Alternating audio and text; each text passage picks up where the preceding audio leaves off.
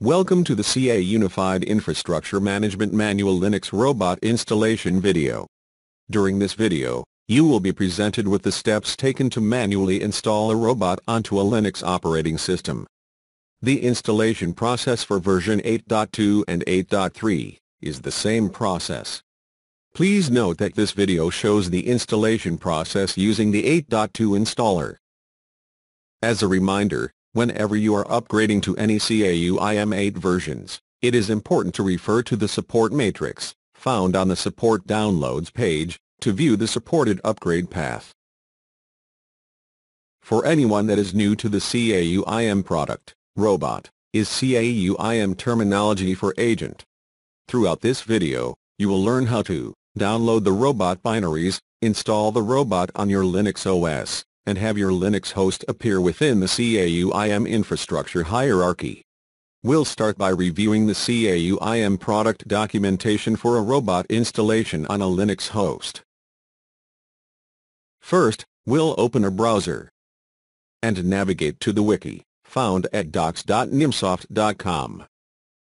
From here, select CA Unified Infrastructure Management. The installation guide is found under the Installing menu item. Click the plus sign to expand the menu options. Click the plus sign beside Deploy Robots. Now select Install a Unix robot.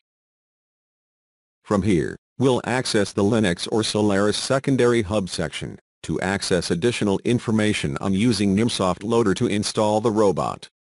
Click the blue link. We'll also access information on the Nimsoft Loader flag settings, using the associated link. Reviewing the flag settings, we see that the default flag settings will satisfy our requirements. The next step is to open a PuTTY session with the Linux host. This is a clean Linux host with no prior CAUIM installation. Click on the PuTTY exe shortcut to open a session.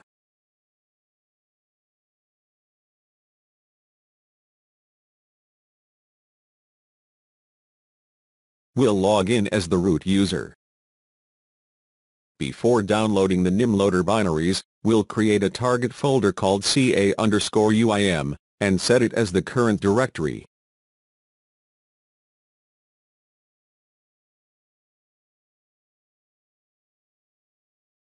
Next we'll use the wget utility to download the NimLoader binaries. In order to do so, we'll need the URL location for these binaries. To obtain the URL, open the CAUIM web administration page in our browser. Next, switch to the Installers panel. Right-clicking the NimLoader link will provide us with a menu option to copy the associated URL. The Copy Shortcut menu option will copy the required URL to the clipboard. Now that we have the URL, we'll return to the Linux host and download the NimLoader binaries.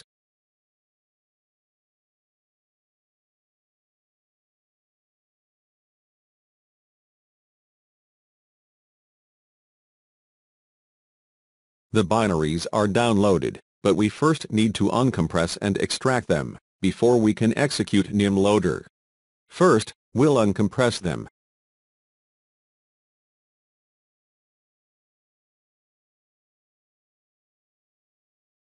They're now uncompressed, so we're ready to extract.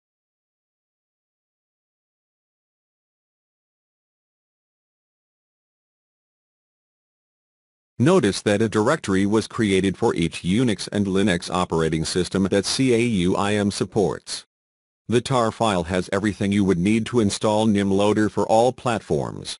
We're working with a 64-bit Linux OS, so we'll navigate into the Linux_23_64 directory.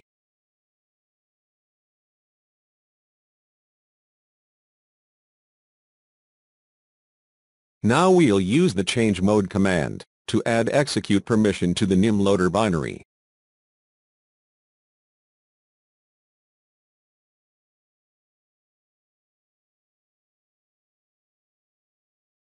We'll now run NimLoader. First we're presented with a list of IP addresses for the install target, and we have to choose the one that the robot should bind to. This Linux host has a single IP address and we'll select it. Next, we're asked where to store temporary files. This directory will contain the installation log and any other temporary files written by the installation. We're now asked if this is a cloud installation. Typically the answer is no. If you select yes to this prompt, the Linux host will be built with empty component configuration files. This option is intended to be used by administrators that are building a standard image for servers in the cloud. In this case it would be standard Linux servers in the cloud. If you're building a standard image, you want clean configuration files on the robot, and setting this option to yes will do that for you. Since that is not our intent, we'll accept the default answer of no. We are now asked if the installation files are available locally. They are not. The NIM loader itself is just an install utility. It's not the actual installation package. By saying no, we will be subsequently asked to provide a network location from which the installation package can be downloaded. Now we're asked if there's a host running a NIMsoft hub that can be queried for the installation file. We will respond yes. We will then enter the IP address of our primary hub. The script then asks us to confirm the domain name and hub name that is found at that IP address. The script then prompts us with the installation package that it believes is correct for our target host. It has correctly identified the Linux_23_64 package, so we'll accept this value. This package refers to the version of glibc. Prior to downloading the package, we need to provide the username and password used to authenticate with the package source. The package is now downloading to our Linux host and will prompt us for additional information before the install completes. First, we're asked what we want to install, and where. We want this to be a robot-only installation. We will accept the default install location. Next, we're asked whether the robot should automatically be unregistered when it goes away.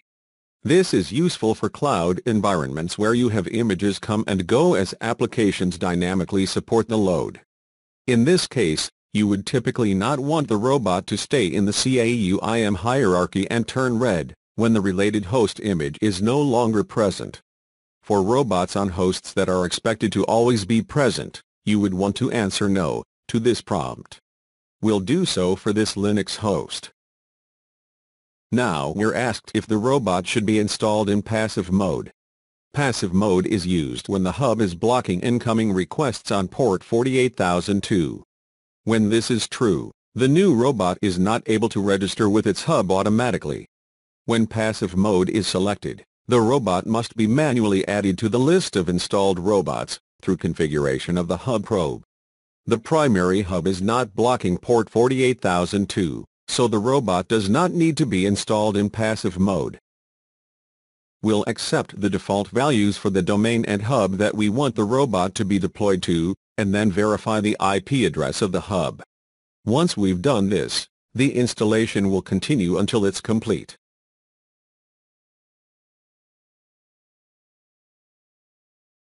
Now that the installation is complete, let's examine the CAUIM hierarchy in the admin console, and verify that the installed robot appears.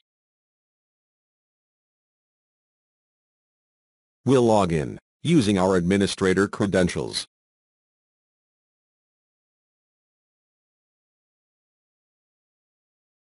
As you can see, the robot and probes are present. Our robot installation was successful.